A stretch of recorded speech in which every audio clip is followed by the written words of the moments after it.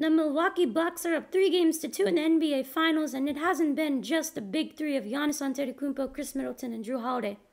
It's been Pat Connaughton, who's been a vital piece and a major contributor to their success in these 2021 Finals.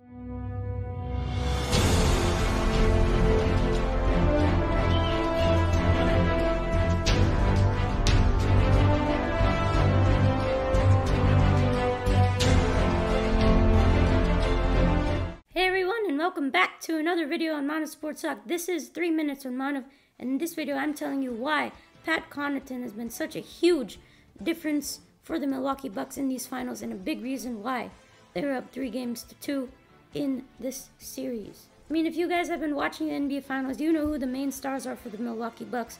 Giannis has been incredible, the MVP so far, with back-to-back 40-point games and averaging 32 points per game in the finals.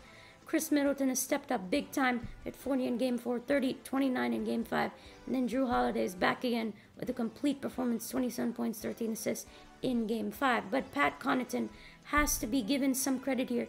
He needs to have more respect and needs to be talked about more why the Milwaukee Bucks are 1 game away from the championship. He signed a 3-year deal in the offseason, and he has been so consistent. He has really showed up, made clutch baskets, and has huge impact in the game. He has been the primary sixth man off the bench for the Bucks. 6'5" shooting guard from Notre Dame, the 2015 second-round pick, has been incredible in this finals at putting up some of his best performances, honestly, of his career. And he has been so great shooting-wise from downtown, never dipped below 40% from 3. In the finals, in Game 4, he scored 11 points, 9 rebounds, 1 assist, and shot 43% from 3 and 44% from the field in 32 minutes. And he allowed that fourth quarter comeback to start in Game 4. If you remember, the Bucks were down big in that fourth quarter. They came back, and it was a spark from Pat Connaughton's great catch and shoot ability.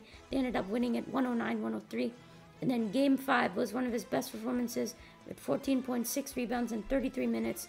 He shot 67% from 3, 4 out of 6 from 3, and 67% from the field. And he kept the Bucks in it during that first and second quarter. Remember, they were down by 16 points early in that first quarter.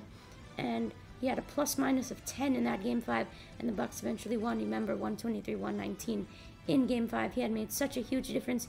He kept them in it with those threes hanging around, and then here the Bucks come just like that. His shooting has been so vital. It can extend leads like in Game 3 and provide sparks for a comeback like in Game 4 and Game 5, which are the biggest games of this series. Without him, I'm not sure if these comebacks would have been complete. That's how important he is. Plus, he was the only bright spot in Games 1 and 2, where he scored 14 points in Game 2, 8 in Game 1, 4 out of 9 from 3, and 44% in Game 2, 2 out of 4 from 3 in Game 1. So he's been super consistent throughout the 5 games.